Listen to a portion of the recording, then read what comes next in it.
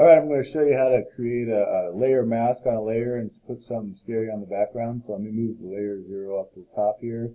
I need to load my selection here, so I'm going to do select, load selection, and I need to pick the whole person there like that. Okay? And then I need to go ahead and make a layer mask out of it. So this button down here in the lower right, let me click on that, and then there it cuts out everything that I have not selected, and it keeps the thing that I have selected in the layer white here.